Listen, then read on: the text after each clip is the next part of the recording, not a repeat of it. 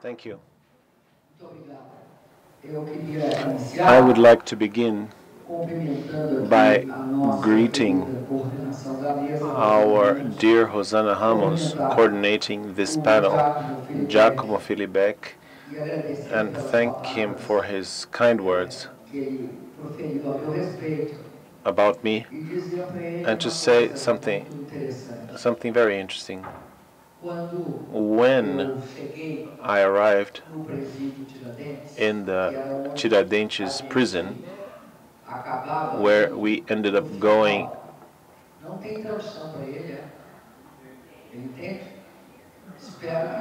I hope he understands.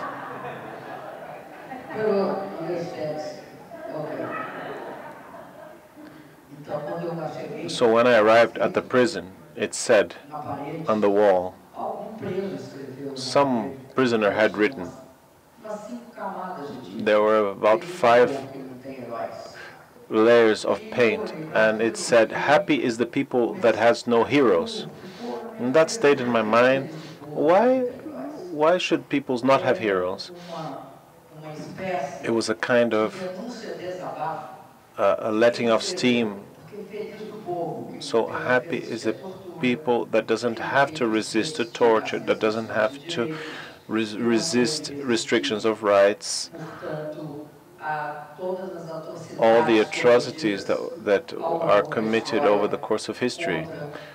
So therefore you don't need heroes, right? So all the abuses against the poor and the oppressed. Unlike what it seemed, it was a defense of the capacity of each of the people, the anonymous people, of resisting. People are not born resisting. The circumstances, historical circumstances, compel them to resist. And what is happening with all of us? This is something that we share at this moment in a very similar way. Why? Because we are experiencing a moment where all over the world globalization has led to an increase of development of capitalism where finances end up dominating. So the crises have become slower when it comes to the recovery. The recovery from crisis has slower. So this has led to the opposite of what happened during the phase of liberal democracy, which is an enormous increase in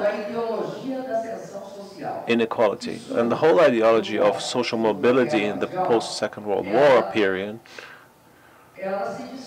is coming apart because of such a rapid increase in inequality globally, particularly because finances, the financial sector, is dominating the economy, leading to a reduction, a dramatic reduction of productive investments, therefore compromising also the job creation and opportunities, harming workers, small business people, small farmers, and even those that produce for the domestic market and don't have the dimensions, the scale to transform part of their companies into banks. This process explains this extreme inequality of loss of what you called the hypothesis that always my children will have a better life than I had. This led to a problem regarding democracy itself. So democracy seems to be mitigated. We are not witnessing, we're not living through the democratic expansion of the post-war period. After the 80s, both with Reagan and Thatcher, there was a change through brutal deregulation of the financial system, changed the conditions under which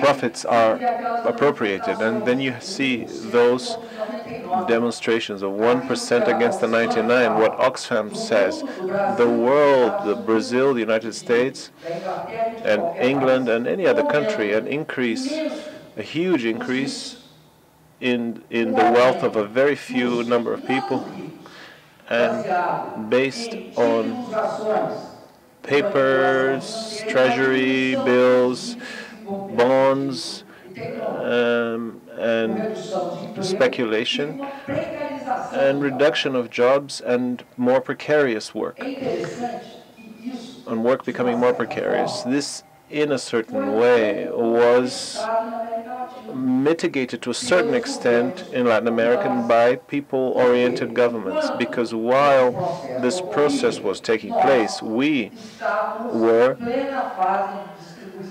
distributing wealth on the continent, in Argentina, in Brazil, in Uruguay, in various countries, right? Some more than others, but most countries were going through this phase, this stage, which led to this process, which led to the 2008 crisis, started demonstrating a major problem, because when governments are not able to meet social demands, they become gradually,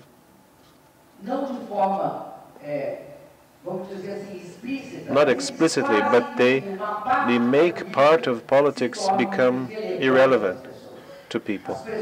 So people identify the lack of capacity of meeting their demands by politics. They identify a deterioration of politics in that.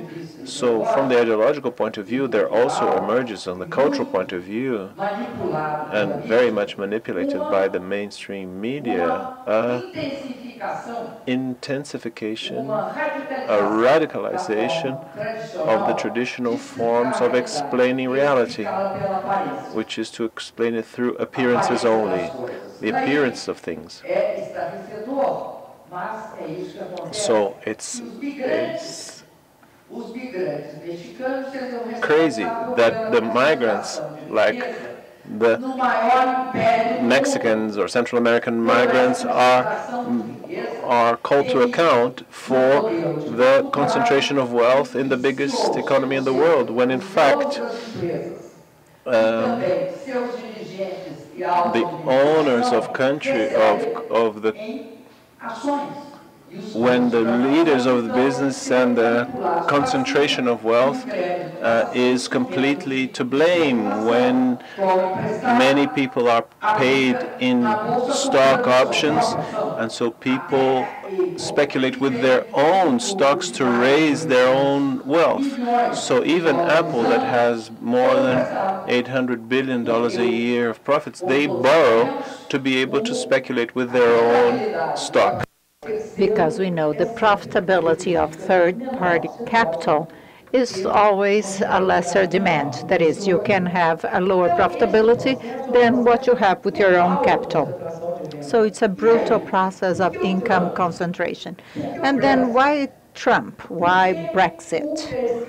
Why the growth of the far right? Well, to a certain extent, we are in a period of transition. I do not think we can explain internationally what Gandhi says, that the new was not born and the dead has not died. It's like the serpent, as old people lose their skin. Today, we have a different skin. It's not the industrial capital. The skin is a financial capital. It's a brand new skin that started to form since the 80s and is now maturing. It's a process. I think we do have a serious problem in liberal democracy. And I agree, liberal democracy to us in the left Latin America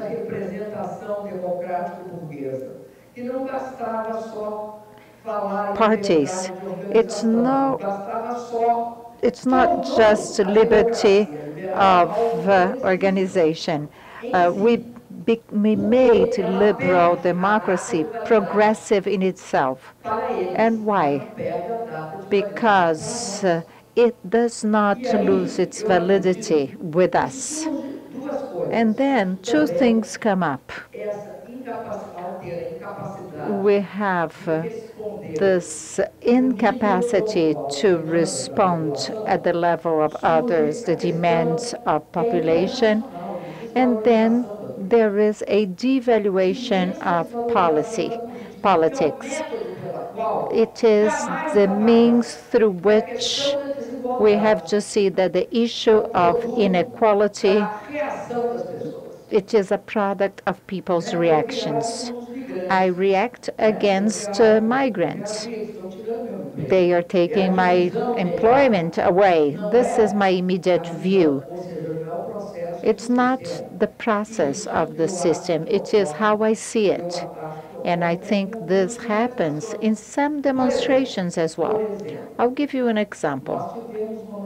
We had a demonstration that is similar to the Yellow Vests in France, which is a demonstration of truck drivers. Indeed, to increase the price of gas by 400% is scandalous. And it turns company owners to a problem. They don't know what their costs are going to be. It's a problem to truck drivers that have their trucks. It's a problem to everyone. But the cause, is it the increase of price? What leads to an increase of price? Well, what leads to an increase of price is the submission of an administration to the interest of a minority that controls the financial shares of Petrobras. And instead of rendering accounts to the collective, renders accounts to a minority. So the demonstration becomes against the increase of kitchen gas, of oil. In France, it is against taxation. I think it's very important to diversify the energy matrix. But the problem in France is not diversification of energy. It is, like in any European country, the loss of rights that they are trying to impose to workers. And it comes to a point, it's just too much. And when it is too much, there is a movement that comes back and stands out and is transformed and becomes a movement that rejects politics many times. And why? Because the political dequalification process started back then. We went through that. So we have to discuss how we can have, what forms of democracy are replacing liberal democracy. Some call mitigated democracy. Others talk about a state of exception that corrodes democracy from inside. So you have several categories and several manifestations of democracy. Here in Brazil, we have experienced in recent years, since the coup of 2016, a process of the building of a new order. I don't know what to call it, but I think it is a state of exception. That is, a state that lives together with democracy, but corrodes democracy from inside. It's not like a military dictatorship that we have already experienced, where you have a full elimination of rights. The right to demonstrate, the freedom of press, organization. You have a general loss to everyone in any circumstance. this is a military dictatorship or a dictatorship. What is the difference from what we are going through? Why people say it's not a coup? Because a coup evidences and discloses, strips an undue taking of power. So they cannot call it coup because unlike previous coup, remember, they seized the TV or radio communications, and it said, this is how it's going to be from now on. So coups in the past were evident. This one is disguised. A coup to democracy right now is something has to be under a veil. So I will say we have to have a more extreme democratic fight that matches the emergence of neoliberalism. We cannot only be Democrats. You have to remember that in Brazil it started with my impeachment, and then went on with an adoption of national sovereignty and a neoliberal economic practice. And then it culminated with the arrest of Lula because he was going to win the elections. So you have 3 stages to prepare for a new order. Lula could not win the elections for a simple fact. The whole system of the coup had to reproduce. If Lula won the election, he would prevent the reproduction to follow. He would prevent Petrobras to be sold, that workers would continue to lose rights because they are saying the labor reform is still incomplete. The passing of the pension reform, the school without parties, the independence of our central bank, and so on. Lula could not win the election, and he was winning the elections. They did everything for him not to win.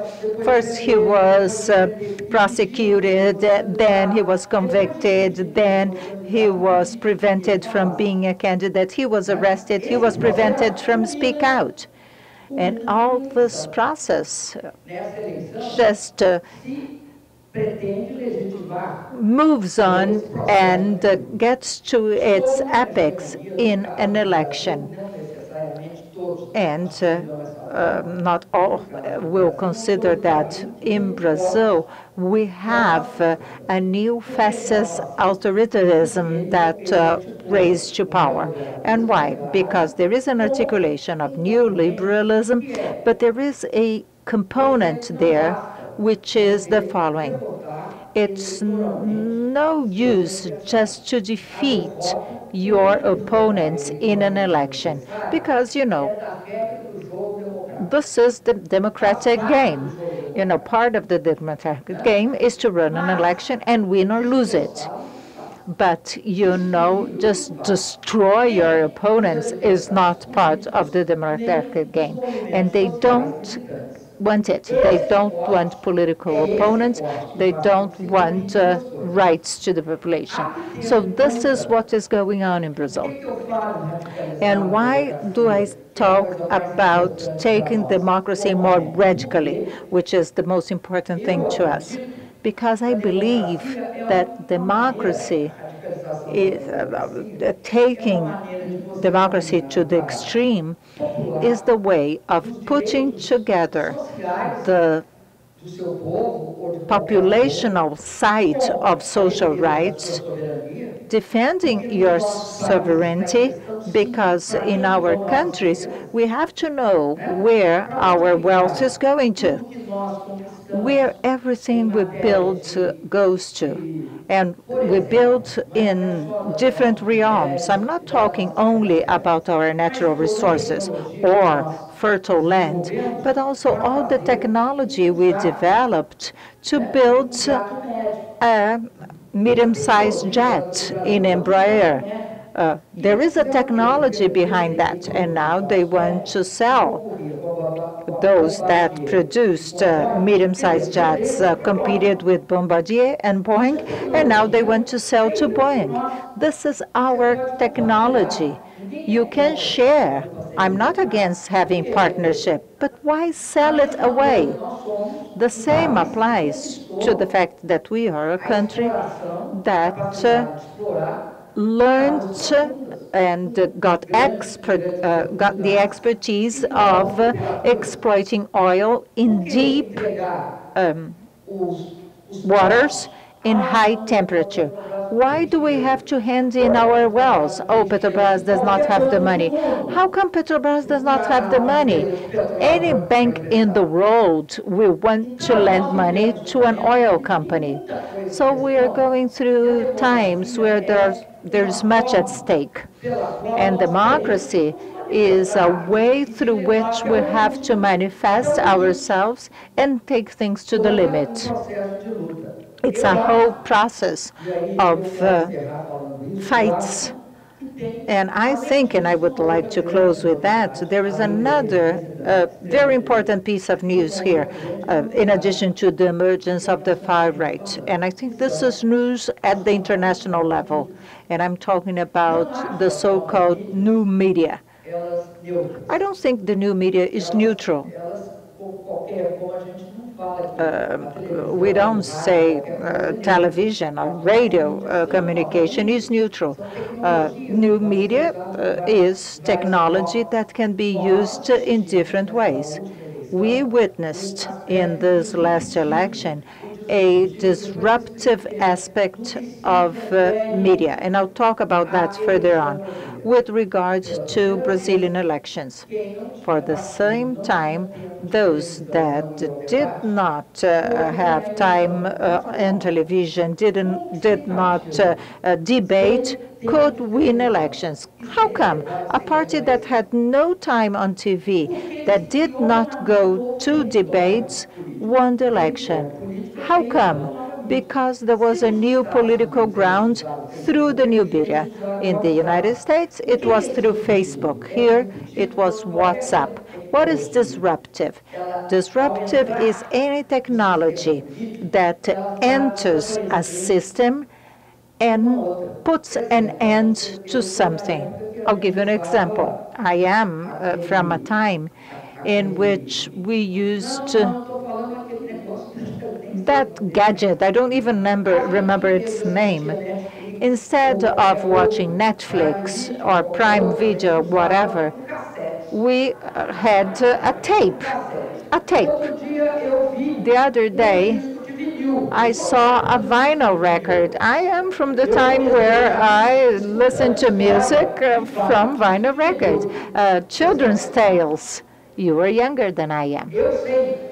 I know technology is disruptive. And what I'm saying is that social media, politically speaking, creates a new ground. In the case of WhatsApp, it's even more complicated because this ground, you have a bilateral relationship. That is, you don't have a collective dialogue.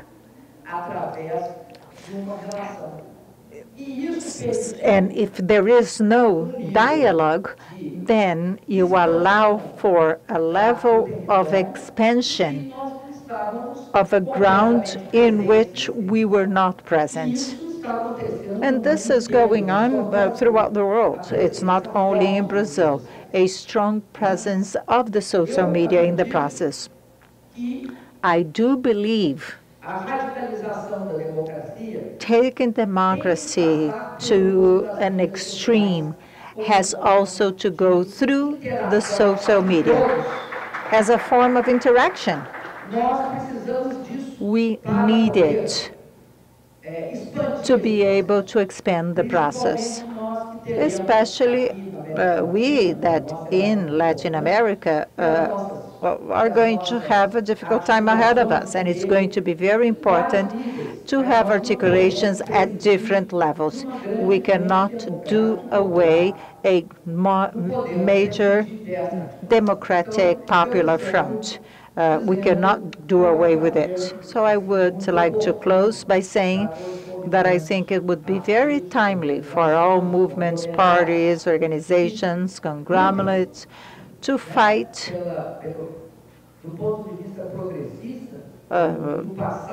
for what we called left in the past, and now it's more in the ground of being progressive.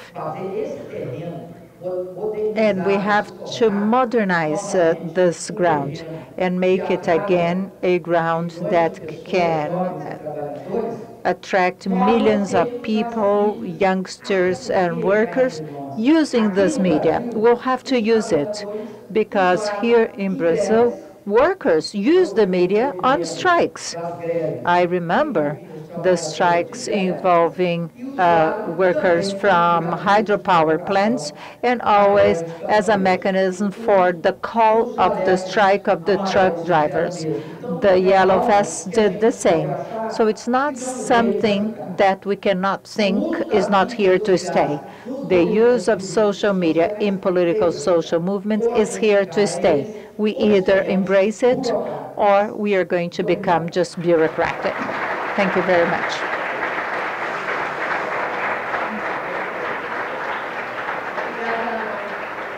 Thank you very much, President, for